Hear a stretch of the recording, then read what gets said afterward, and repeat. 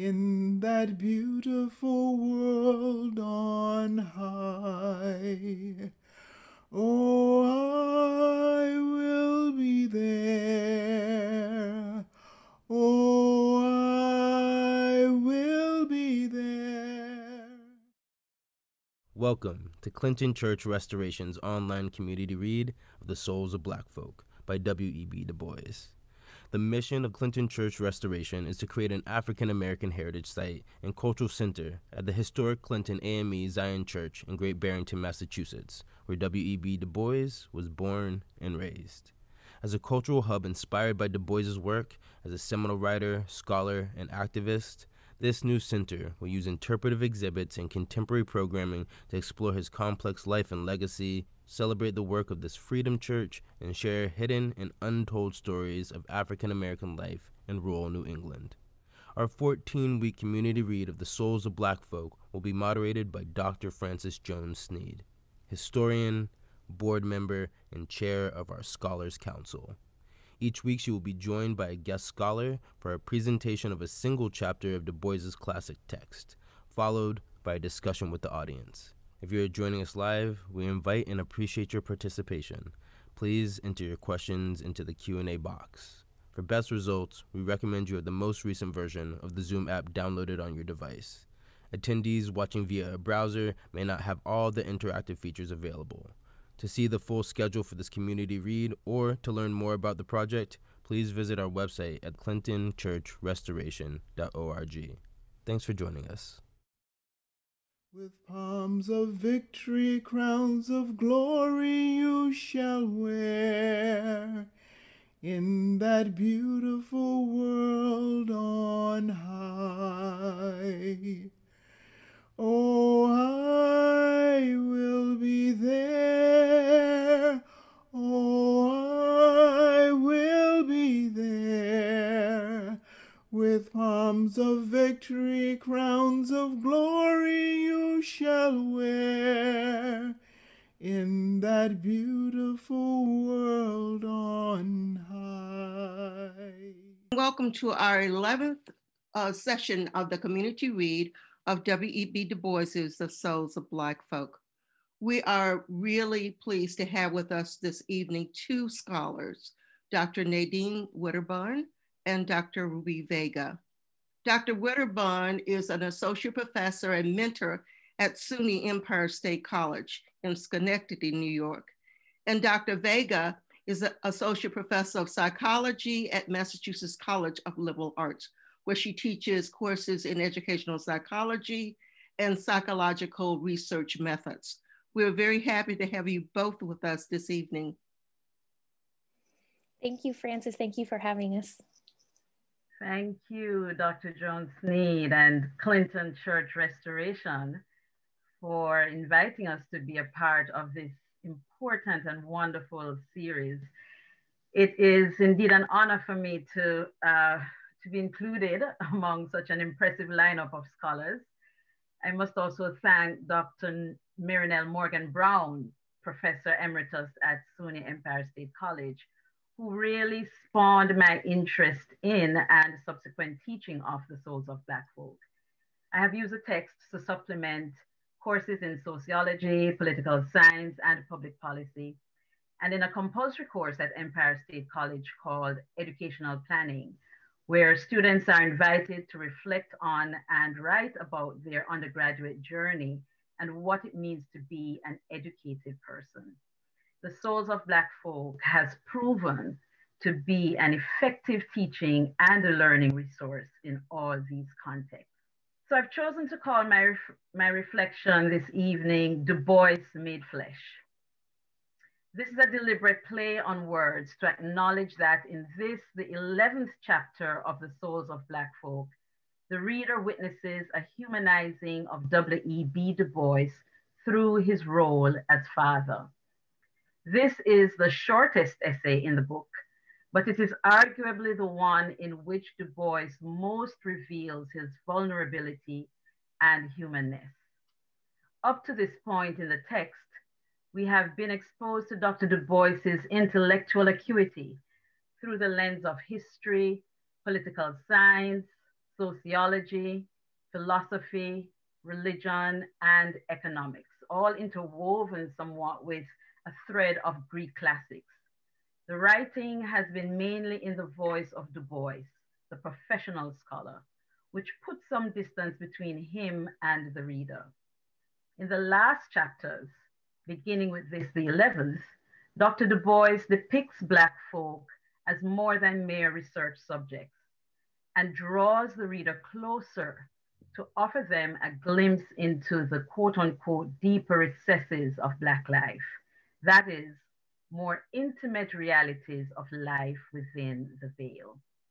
Dr. Du Bois moves from the analytical unit of the group to the individual to show Black folk not as extraordinary beings, quote, gifted with second sight in this American world, end of quote, but as real human beings with the capacity to feel and respond to real human experiences, not the least of which are death, grief, and loss. Are you seeing the slides?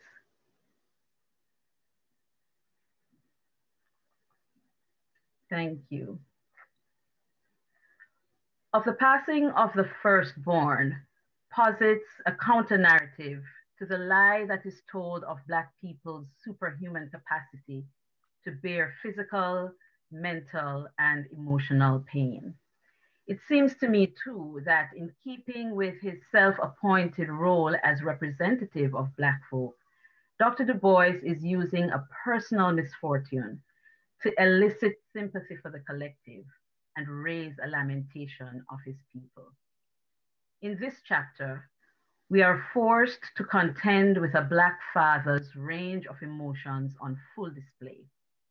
We see Du Bois go from heights of elation to depths of despair, yet all the while encouraging and inspiring with a belief that though weeping may endure for a night, joy cometh in the morning. Next slide, please. The chapter begins with the last verse of Algernon Charles Swinburne's poem, Itylos. Swinburne was an English poet, well known for his Greek-style play Atalanta in Calydon.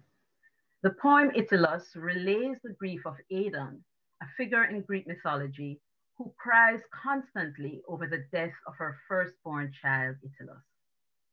According to legend, Itylos is accidentally killed after a plot to kill his cousin goes terribly awry.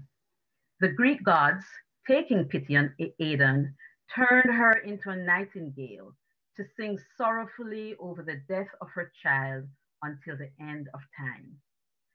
Swinburne's translation of this tragedy into poetry places Aidan the nightingale in conversation with a swallow. In the last verse of the poem, we hear the voices of three characters. O sister, sister, thy first begotten, the hands that cling and the feet that follow, the voice of the child's blood crying yet, who hath remembered me? Who hath forgotten? Thou hast forgotten, O summer swallow, but the world shall end when I forget. It is the swallow that calls attention to the child asking, who has remembered me? Who has forgotten? And the mother nightingale who reassures that the world shall end when I forget. It should not be lost on us that there's a parallel to be drawn here between the nightingale's disconsolate singing and Black folks' soulful utterances in song. The sorrow that Black people have had to endure in this life across time and space has been transformed into music of an infinitely beautiful variety. Indeed, no one does the blues, soul, jazz, and spirituals as excellently as Black people, much of which is without question written out of an experience of deep pain, yet music that lives on with a profoundly healing intensity. Next slide, please. The sorrow song for this chapter is, I hope my mother will be there. Du Bois tells us in the chapter, in the last chapter in the text, that in the sorrow songs, quote, the slaves spoke to the world, end of quote. This is certainly true with I Hope My Mother Will Be There, in which the enslaved person melodiously communicates the expectancy of being reunited with loved ones in the dwelling place of the afterlife. It is appropriate that Du Bois chooses this song to lead us into his experience of living through the passing of his firstborn. Whereas the poem expresses the weeping of a mother, never forgetting the death of her child, the sorrow song, in traditional call and response style, allows a mother to allay any concerns of their child looking to be reunited with them in death. That Du Bois uses this poem and song as the epigraph for this chapter is significant for setting the context of the raw human emotions that he will share in the essay. Next slide, please. Thank you. The essay begins, "Unto you a child is born."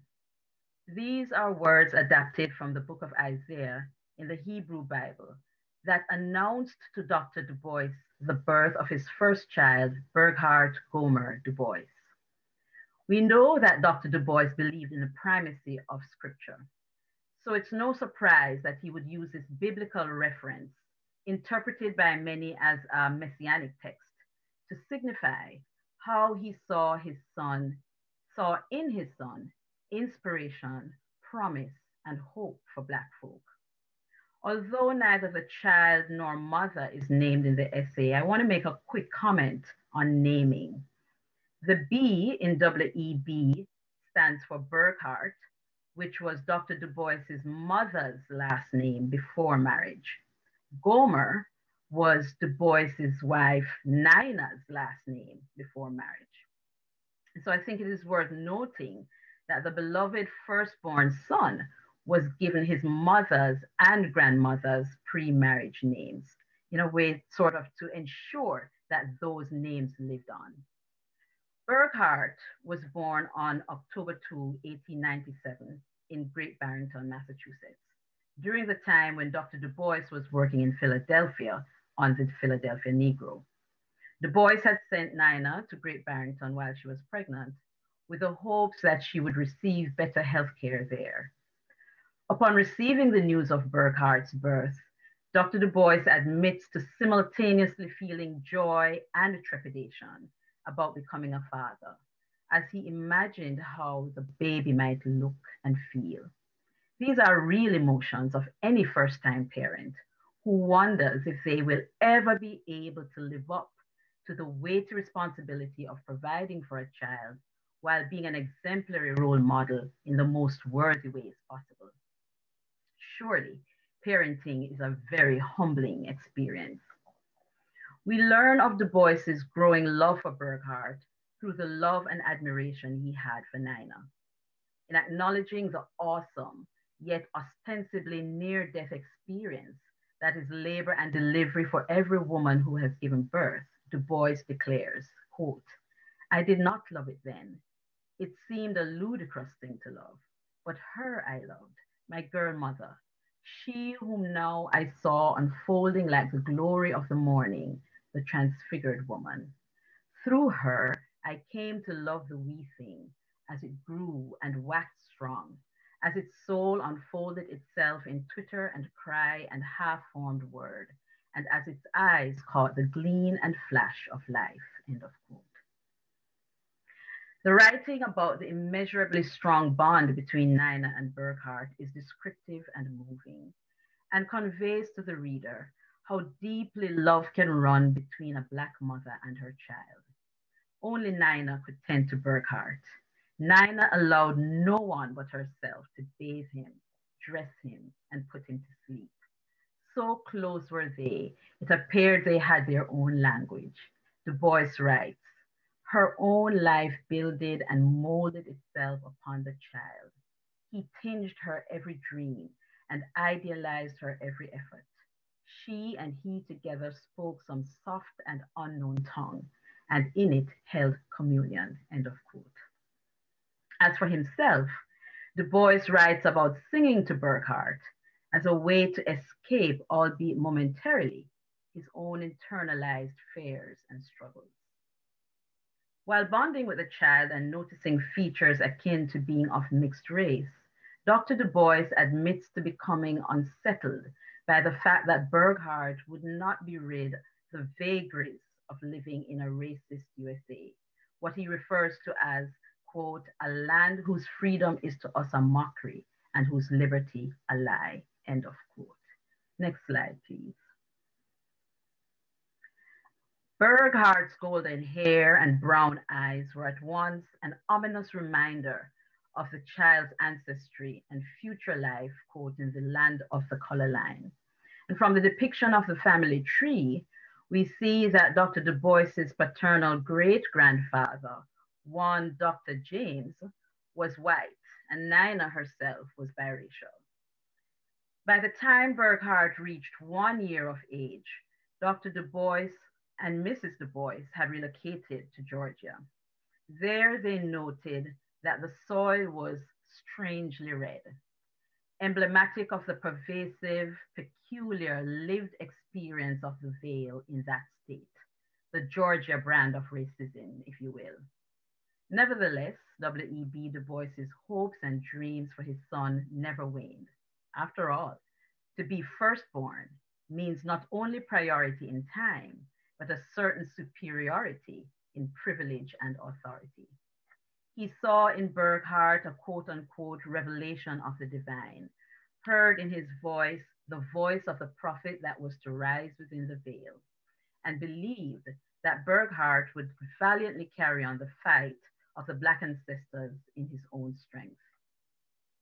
And then, one fateful night, in the spring of 1899, the 24th of May to be exact, Burckhardt fell ill from diphtheria. Diphtheria is an acute, highly contagious bacterial disease that causes inflammation of the mucous membranes, hindering breathing and swallowing, and can cause fatal heart and nerve damage. Despite Dr. Du Bois's status as an esteemed scholar and university professor, he failed to get a doctor to pay a home visit to the child. On the 10th night of Burckhardt's illness, W.E.B. and Nina alone watched their only child take its last breath. As Dr. Du Bois relays it, quote, his little soul leapt like a star that travels in the night and left a world of darkness in its train. The day changed not, end of quote. Here we hear echoes of Swinburne's poem, with a mother saying the day she forgets the passing of her child is the day the world comes to an end. Without a doubt, both parents were devastated, Nina being characterized as the world's most piteous thing, a childless mother. And in a clear show of human frailty, Du Bois questions death and wonders why such an awful fate should befall him. He eulogizes his son in the essay and tells of the child's innocent, lovable spirit that enlarged humanity and warmed the hearts of all who encountered him. On the day of the burial, as they made their way to the cemetery, white passers-by sneered at the Du Bois contingency using the N-word. Imagine, even in moments of grief, the false ideology of white supremacy has no chill, no off button, no exceptions made to sympathize with even the most respectable of Black families. Bear in mind that this was about a month after the horrendous lynchings of Sam Hose and Lee Strickland in a Georgia town not far from Atlanta. These were highly publicized events that grieved Dr. Du Bois deeply. He asks, quote, where, O God, beneath thy broad blue sky, shall my dark baby rest in peace, where reverence dwells, and goodness, and a freedom that is free, end of quote. So although funeral arrangements were made to bury Burckhardt in Atlanta, a last-minute decision was taken to inter the baby's body in Great Barrington. Dr. Du Bois realized that the last act of dignity that he could do for his dearly departed son was to not yield his remains to the red soil of Georgia. Nina resigned herself to believing that Burckhardt would be happy in that beautiful world on high. And Dr. Du Bois took comfort in knowing that Burckhardt would not grow up to suffer the indignities and injustice that awaited him as a Black boy alive in the US. In the end, Dr. Du Bois accepts that even as a parent, the human capacity for love and wisdom is limited, perhaps irrelevant, compared to the unending embrace of the all love which Burckhardt has come to know. Next slide, please. Dr. Du Bois is consoled by quote unquote an awful gladness that assures him that although racism, white supremacy may have no empathy point, it has an end point. Death to Du Bois is a better alternative to life for his firstborn son until they are reunited with each other above the veil. The Hope of Sorrow song promises that there is a time when grief is healed, the forgotten are remembered, and those who may not matter now will celebrate. Likewise, Du Bois reminds the reader that while sorrow may immure the souls of Black folk, surely there shall yet dawn some mighty morning to lift the veil and set the prisoned free. Thank you.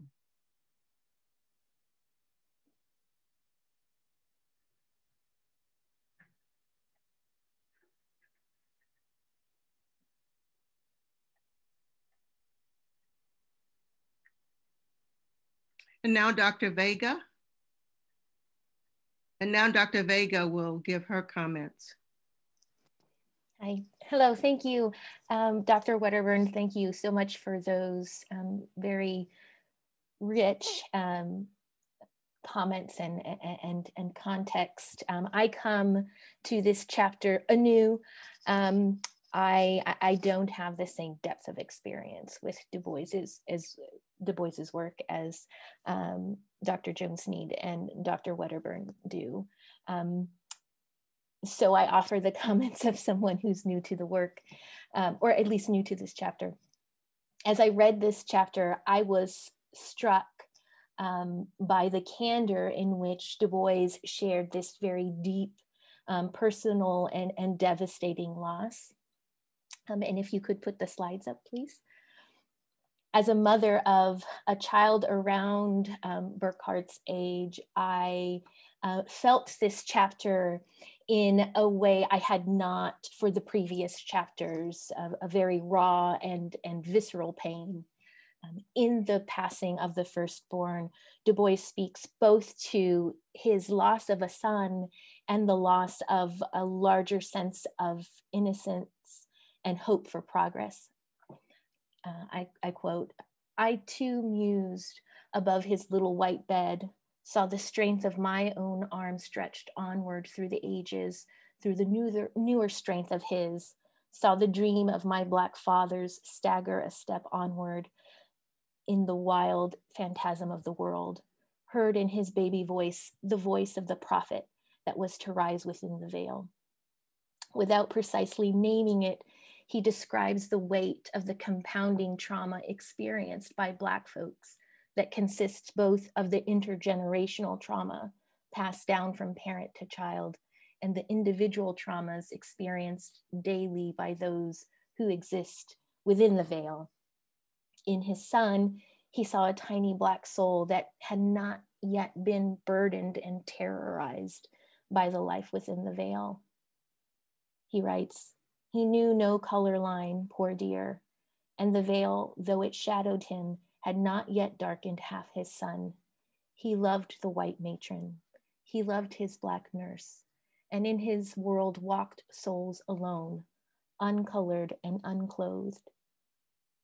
And although at points in the chapter Du Bois expresses a kind of relief in the idea that in death his son might have been spared the traumas of the veil, he nonetheless grieves the loss of his son's potential in progressing a future in which Black folks could lift and move beyond the veil. He might have borne his burden more bravely than we, and found it lighter to someday, for surely this is not the end. Surely there shall yet dawn some mighty morning to lift the veil and set the prisoned free. Du Bois's heartache and grief at the loss of his son and his potential are clearly expressed here. And yet, after reading this chapter several times, I wondered why Du Bois chose to share this very specific and personal story of grief at this specific point in Souls. Slide change, please.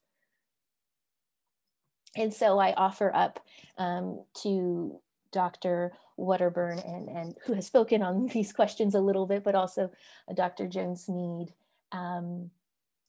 What of his own Black soul is Du Bois offering his audience here? His own sorrow, frustration, or hope, and why? Why at this point in Souls? What does he hope to achieve? As a non-historian, I wonder mostly about what he expected his white audience to respond, or who would they respond to this? Would it have a humanizing effect, as I'm sure he intended it to have? And as I read this, and the relevance of it, sits with me even now. As a contemporary reader, I wonder what is being asked of us. If Du Bois is reaching through time, what is our specific call here? It feels to me that this chapter is also a call to action, in which he's tapping somebody's humanity and asking them not just to be a bystander, but to act. And so I'm wondering if you all had any thoughts on that.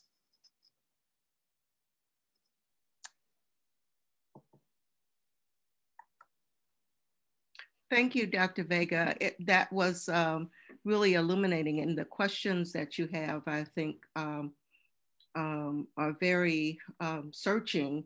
And so if we can kind of go back to that first question of yours, if you can read it for us, and maybe Dr. Wedderburn can begin, and maybe I will have a few things to say about it. Right, so Dr. Wedderburn, you spoke to this a little bit, but my first response was, what is he offering the audience here, and why in this moment is he offering it to the reader? What is he hoping that this offering of his soul will achieve? Yes, thank you. Thank you to Dr. Vega for sharing your thoughts and reflections and for posing those questions. They are indeed worthwhile, because, who can read this text in its entirety and not be moved to ask, what is it asking of us? So thank you for asking that question. I think for me, like I said in my introductory remarks, if you will, that I think Du Bois made a very intentional move from speaking about Black folk as this kind of group of research subjects, right? So up to this point, we've heard him talk about the Black church. We've heard him talk about Black men, the training of Black men, our spiritual striving. So at every stage between the beginning of the book and up to now, it seems to me that he really wants to tell the story of Black folk as a people, as a group. But then this chapter shifts that focus, if you will, to the individual. The individual, the group, the largest as it is the family, a family of three, right? But his individual pain, his individual experience with this very deep loss. And he also tries to bring in what it means for a Black mother also losing a child. And I think that is why he takes some time to give us a little glimpse into what it might have been like for Nina, his wife and Burkhart's mother. And so I believe it really is a deliberate attempt to bring us closer to the person of Du Bois. I mean, what more revelation or vulnerability can one give but to talk about a very personal event such as the loss of a child? And that's really how I see it. Clearly, there is some, and there's no way to write about these experiences in that period without recognizing the role that the politics of death, if you will, can possibly play, right? But I really think that he wants to show to the reader that the souls of Black folk are real souls, that what more point can you prove about people who have a soul than to show how they feel? And that's really what I think this chapter is doing for us. It's a very poignant chapter in that regard. I agree, Dr. Wedderburn, that it is perhaps, I always think of chapter 2 as my favorite chapter in Souls of Black Folk, mainly because it talks about Reconstruction, which is my field of study. But this chapter it just sticks to your heart, doesn't it? And I think that in starting with this chapter, with the shift, and I agree with you, the shift from the group to the individual that we see in succeeding chapters, that he continues to do this. And so he's saying to his audience, if you didn't get my point when I'm actually looking at statistics, when I'm looking at the social work and talking about the overall impact of racism on a group of people, if you haven't gotten it yet, let me give you something that is so close to my heart. Let me take my heart out and present it to you. You know, let me give this personal story from my own family, because there was one section in the chapter that talks about Burkhart, that he was not going to grow up in order to be kind of accused as a young man. And it brought back memory of when Du Bois talks in his autobiography about this young white girl in his grade school refusing his calling card. I mean, this really, really hurt Du Bois. And he kept in every autobiography talking about this. And he saw that his son Burkhart was going to live in a different world than the one that he grew up in. And certainly Du Bois's youth in Great Barrington was certainly better than probably 90% or 95% of African-American boys at that point in time. But yet he felt that sting of racism in the same way. And he thought that his son was going to look at it really differently. I think that this gives us a Du Bois that is so different from that clinician that we, some scholars call Du Bois kind of cold in the way that he uses language, the way that he can distance himself from the subject matter. We've talked about this before, how he can use the same kind of words that white sociologists or white political science would use when talking about Black folk. But he's using that in a kind of professional kind of voice. But when he comes to the personal, he's saying, look at this child, unto us a child is born. And if nobody has empathy for anybody else, wouldn't it be that we have empathy for the child, in this way? It was just, I agree with you, Dr. Vega. It was just heartrending to read this chapter. Even after one has read it, several times, the same impact comes to you when I reread this chapter. And I think both of you have really given it the kind of depth and look at that we really kind of need to understand Du Bois, the man, and how he takes a kind of an individual look and say, Black children are just as human and is worth just as much as any child in this world. They are born, they are loved, they die, and we grieve their loss in the same kind of way. Isn't this humanity? You know, if this is not humanity, then what is, right? So, your second question, Dr. Vega, was?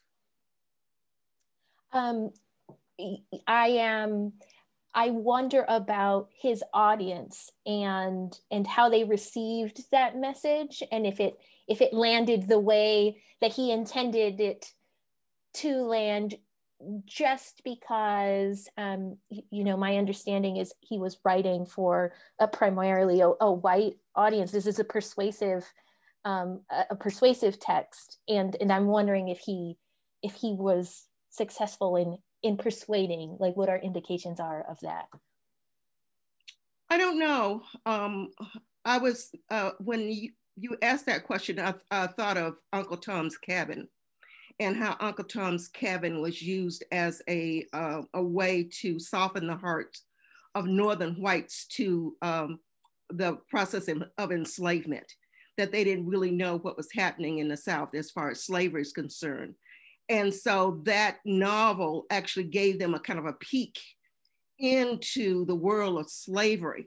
And so, you know, more money, more support was going to be given to people at that point in time than any other. In fact, Abraham Lincoln called the author of that work the little woman who started the Civil War, just by the way it's doing. And it seems to me that Du Bois is doing the same kind of thing. He's using the chapter really as propaganda, or as Mary Nell Morgan would say, propaganda, that he's using it as a kind of a wedge for those white liberals who may not know what life is like inside the veil, you know, to give a peek into that life, and they could look at it, and it's just like any mother and father who have their child and love their child and then lose their child.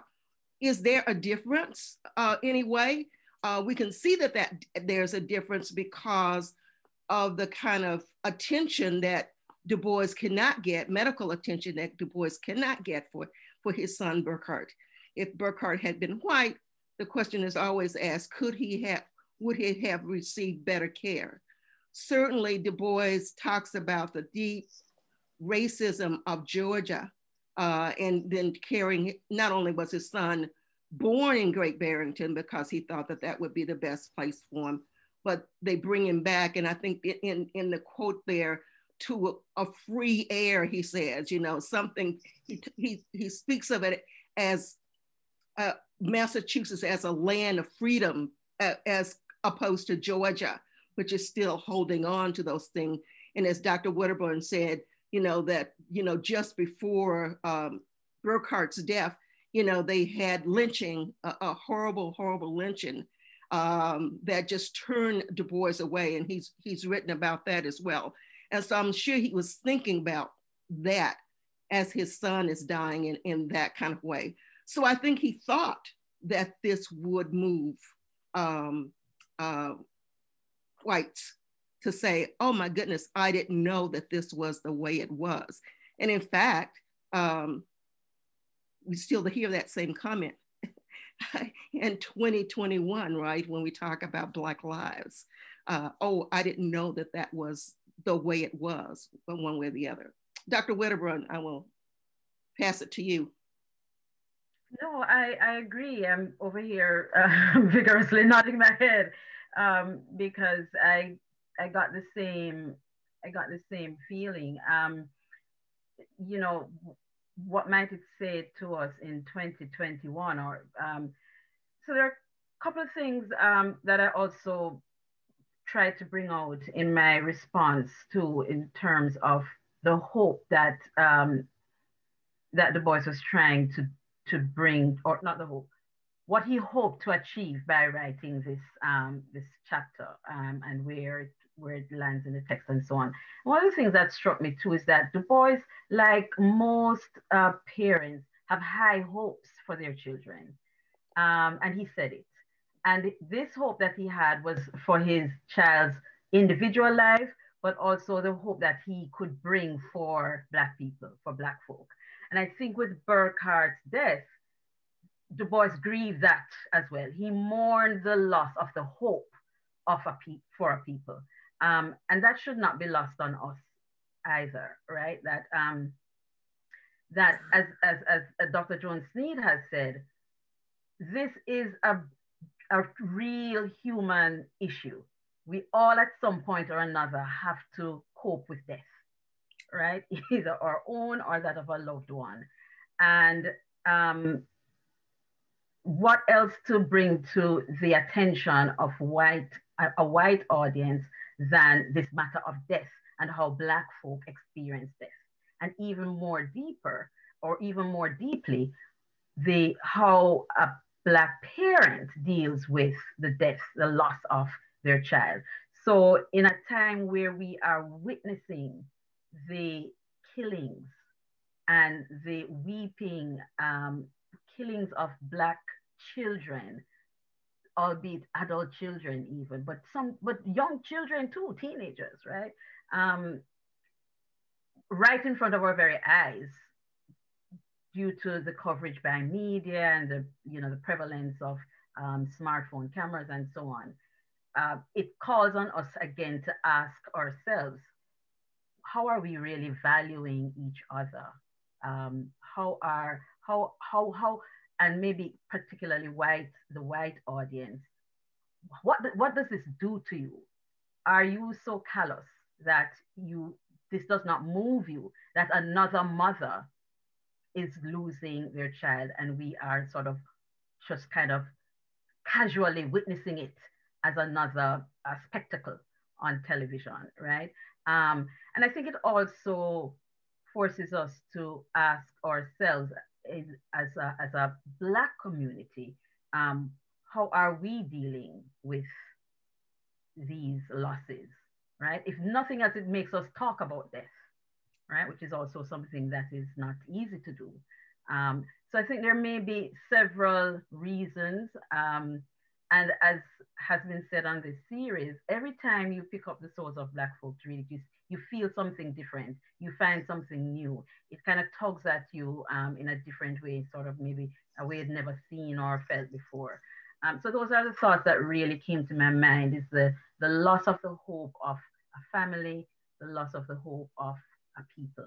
And how are we really addressing that? How are we really dealing with it? How are we talking about it? And how are we sharing the grief as a community? And that's the bit that really stuck with me. From a psychological perspective, I'm not a clinician, but I kept feeling this sense of like, he's describing intergenerational trauma, right? Like he's described it in different ways throughout the text, pointing to like the economic fallout of slavery and the social consequences of slavery. And now he's talking about the emotional consequences, right? And how it's Black folks' challenge not to just grieve with their ancestors about something that happened in the past, but that trauma is still ongoing, right? It's still something that they're dealing with every single day. And so, bringing that conversation to the foreground. And for me, that was the call of action for the contemporary reader, for the person in 2021, is how are we talking about this loss, this grief, this long-term psychological impact on a people who have, lived within the veil and can in many ways continue to, right?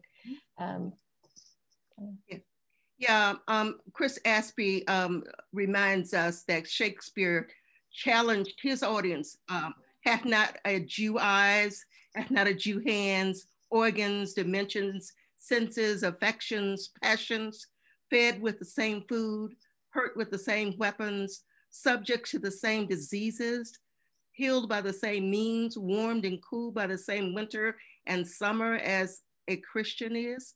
If you prick us, do we not bleed? You know, so I think that is really a wonderful kind of a parallel kind of look at exactly what Du Bois was talking about here in trying to describe the humanity of Black souls and what that actually means, that indeed that Black people did have souls, that, you know, that we were human and that we did hurt in this kind of way. The technical people is reminding me that we are answering questions that have already been asked. So let me go to the questions now. Hello, Marissa Massery, and welcome back again. Thank you both for your comments. I am curious about the section in the chapter where Du Bois describes his son's physical appearance, pointing out that he had a bit of golden in his hair and some blue in his eyes. What did Du Bois mean when he said, "Why was his hair tinted with gold? An evil omen was golden hair in my life. Why had not the brown of his eyes crushed out and killed the blue?" What point was he trying to get across here? So it's a really curious question. Thanks for asking that question. Makes you really wonder. A lot of thoughts come to mind. I'm thinking about Du Bois. You know, we've had issues with Du Bois and colorism. That's one thing that comes to mind. But to stick to this question, I think Du Bois did not like the appearance of a biracial child. The appearance of a biracial child. I think Du Bois, and some have written about this as well, so I don't think this is new. But it seems to me that, especially that question about why, let's see here, why hadn't the brown crushed out the blue, right? In other words, why weren't his African features more prominent? And I think perhaps because of the one drop rule, which says that if there's one drop of Black blood, any person carrying one drop of Black blood is deemed not white. And so the appearance of mixed race signaled to Du Bois, I think, that life was not going to be good for Burckhardt. In a place where anyone appearing not to be white means that they will have a rough future, was not a good indication, was not a good signal for Du Bois. And the golden hair does that. And it's why I showed the family tree, right? Du Bois descended from French people, and his great grandfather was white, and Nina was biracial. Her mother was white. So the biracial features were very strong in Burckhardt, but this was not a good, it didn't give Dr. Du Bois a good feeling, right? And it also indicated, as some have said, that it reminded Dr. Du Bois of the rape of African women during slavery, and that his own ancestry, the Du Bois ancestry, was not, had not evaded that, right? That perhaps somewhere there was that experience, that really horrific experience of likely a maternal ancestor having been raped in somewhere down the line. So these are the kinds of discomfort that I think Du Bois had when he noticed these features in Burckhardt, and why he would have said that. He would have rather that Burckhardt looked more Black than this kind of mixed race. again, due to the one-drop rule. Yeah, that was my read of it as well. You know, the line that follows that is, for Brown were his father's eyes and his father's fathers, and thus the land of the color line I saw the line fall across my baby's face. So he, you know, he's describing that, you know, although, you know, he appears biracial, he won't be spared.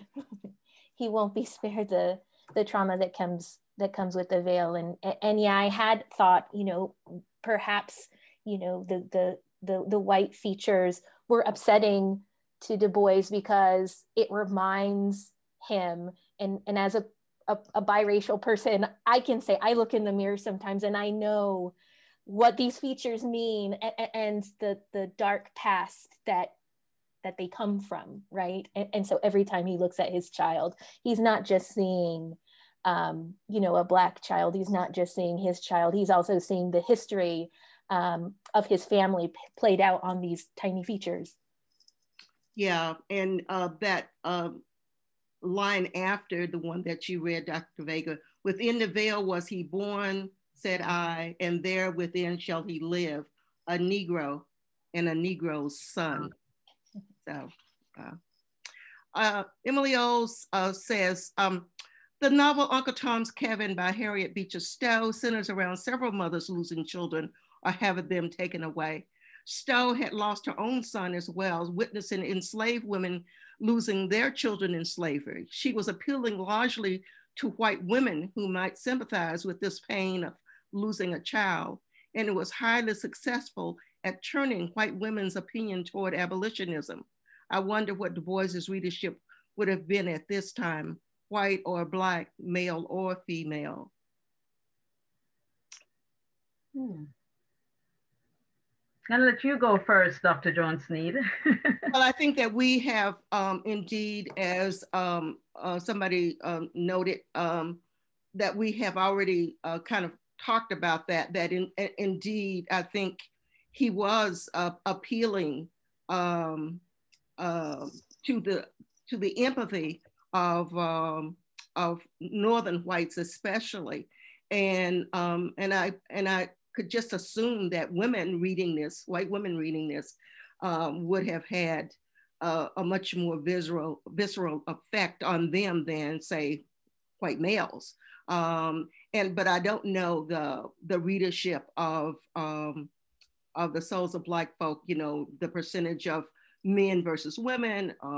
Certainly I know that white Southerners didn't like the book and thought that it would raise the expectations of African Americans more. I mean, they saw the book as a threat when it was published. But I don't know indeed, and I have read some of the of what white Northerners said, but I think that that's a question for Dr. Mary Nell Morgan more than me about exactly what the readership was at that point in time.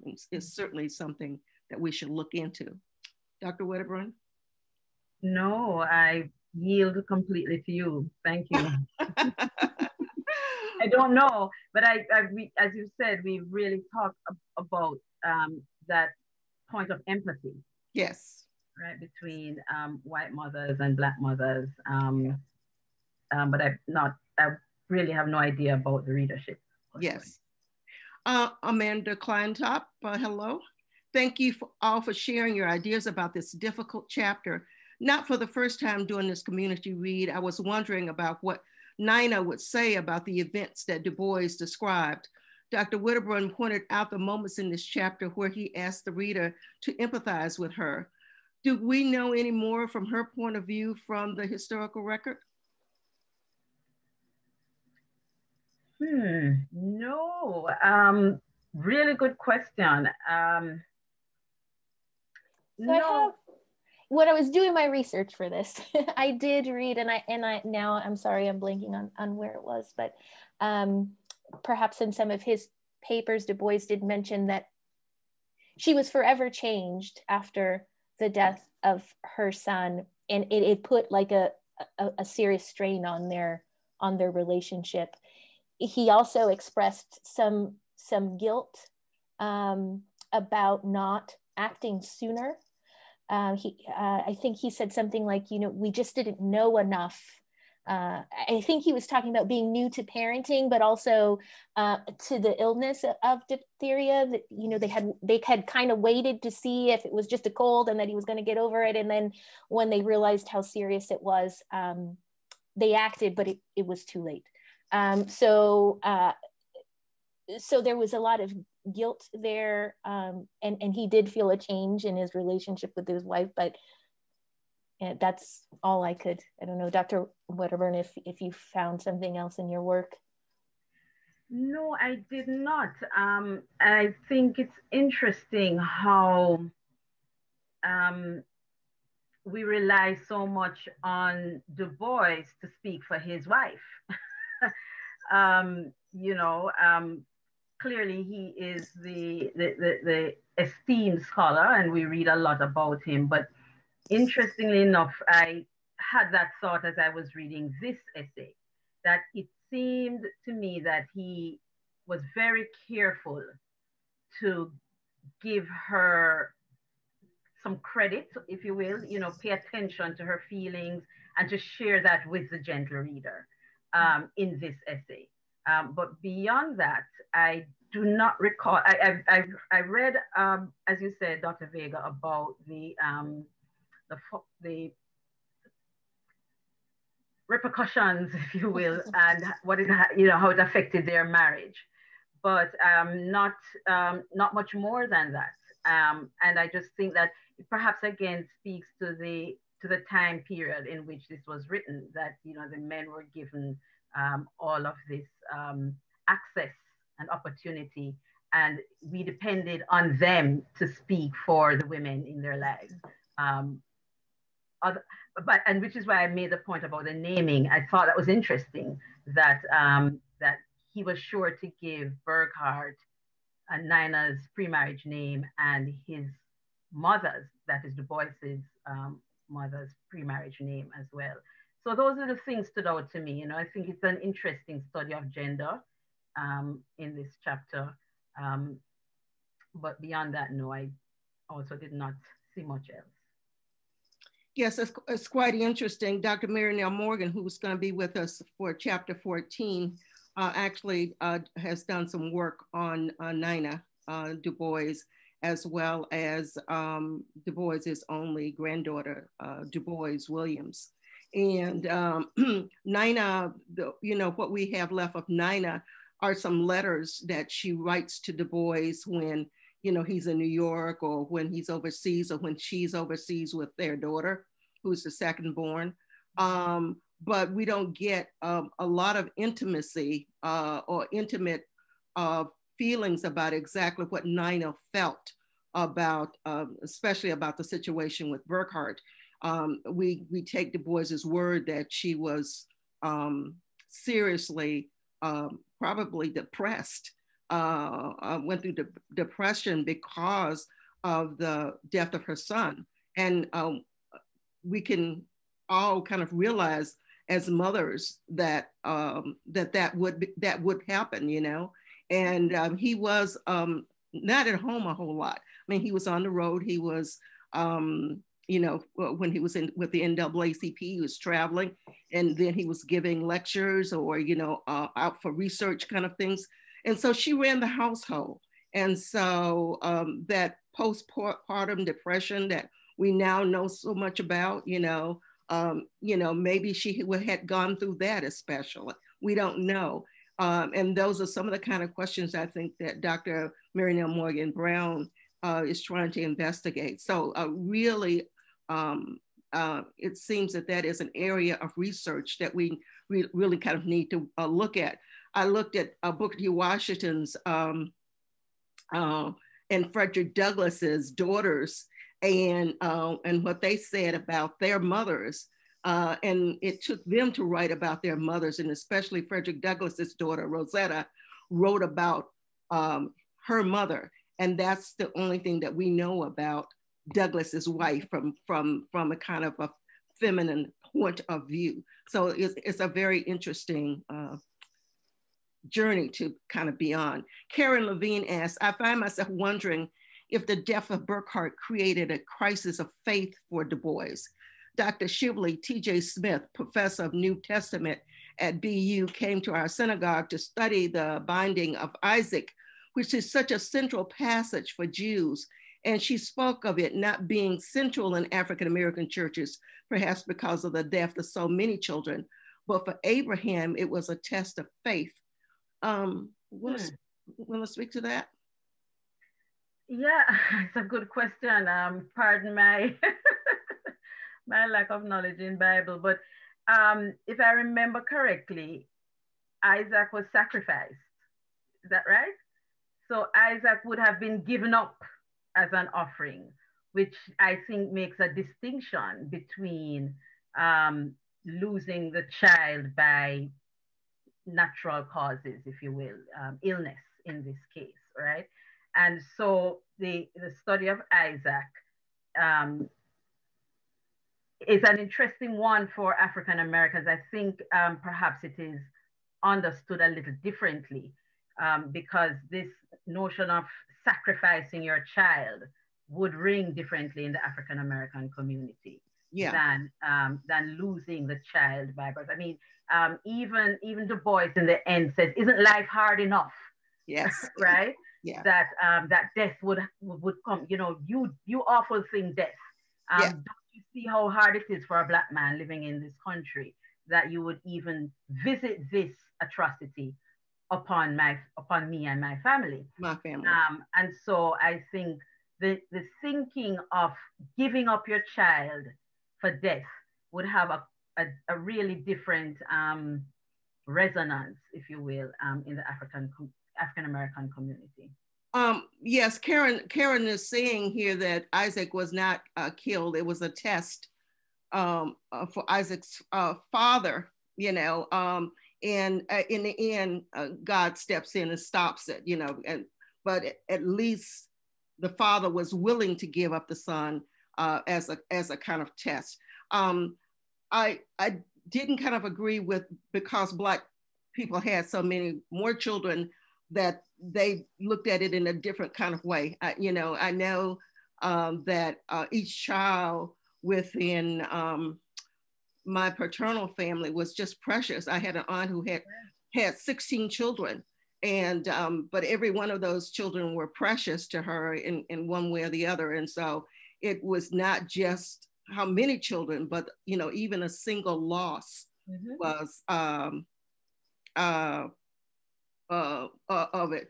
And Karen says, not that they had more children, but they had more losses of children within the Black kind of community. And certainly I think that we think that Black people are more stoic about grief and loss than some.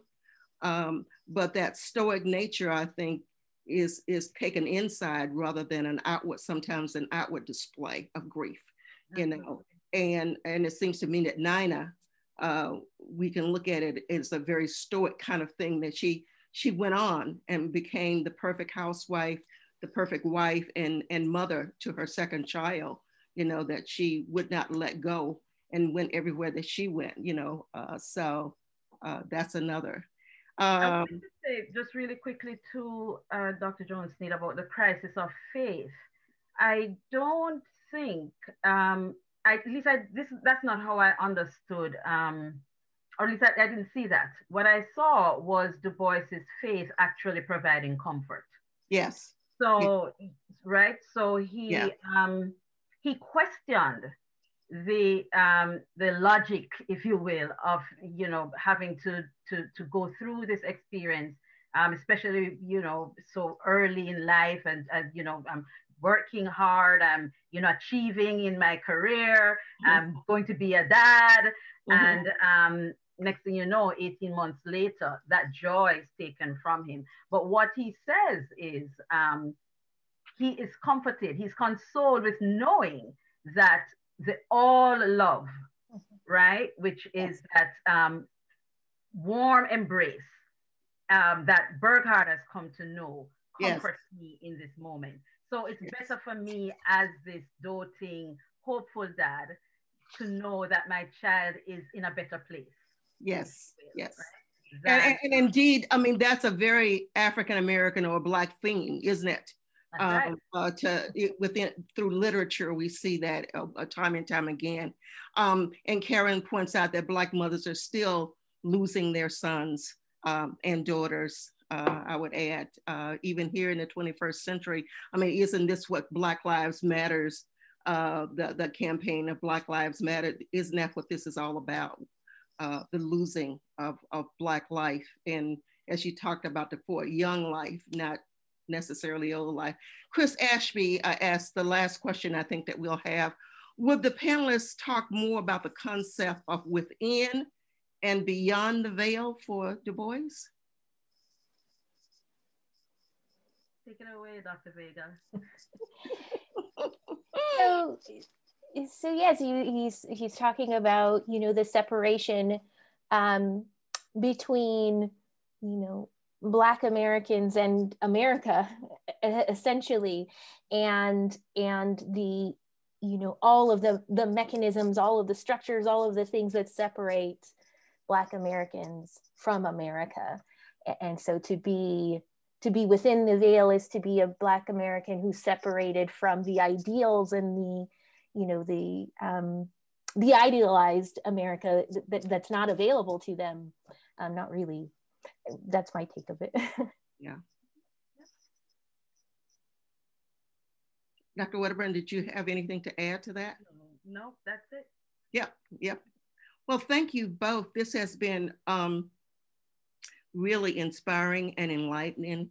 And what a difficult chapter, to have to go through. But thank you so much for coming here and presenting it to us.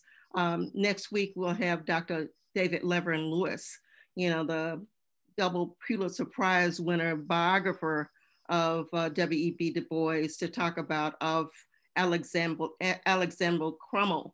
And he chose that chapter especially. And so it'll be very interesting to ask him why he chose specifically that chapter to talk to us about. But we'll look forward to that. And thank you again.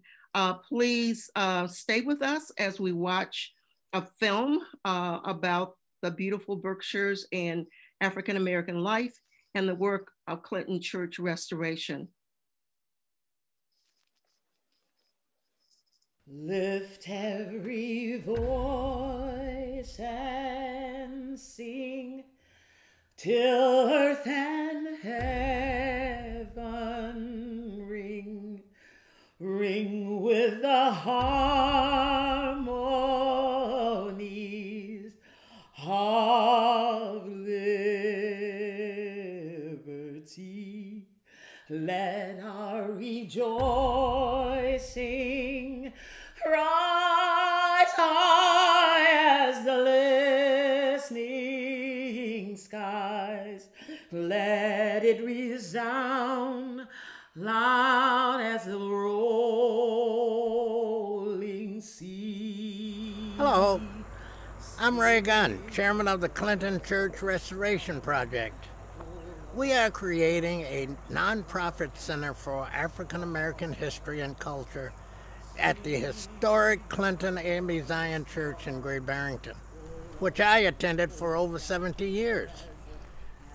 The Berkshires are rich with Black history that is little known and sometimes misunderstood. For example, my ancestor, Agrippa Hull, served in the Revolutionary War and was the largest Black landowner in Stockbridge.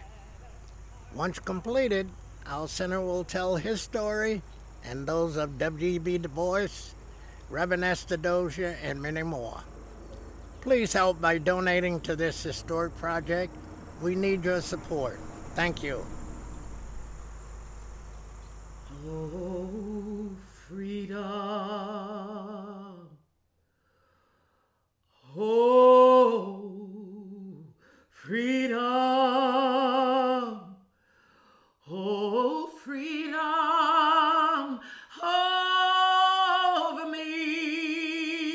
Yeah.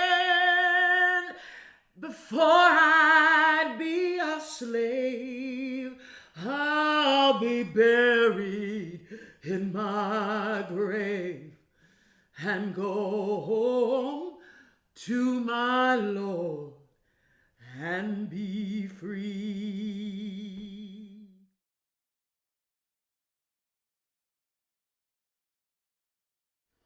Oh, there's no hiding place down there. Oh, there's no hiding place down there. See, I went to the rock to hide my face. Rock cried out, no hiding place down there. Gonna pitch tent on the old campground. Pitch my tent on the old campground. Gonna pitch my tent on the old campground. Give that devil another round. No hiding place down there. See, there's no hiding place down there. Oh, there's no hiding place down there. See, went to the rock to hide my face. Rock cried out, no hiding place down there. No hiding place down there. Oh, there's no hiding place down there.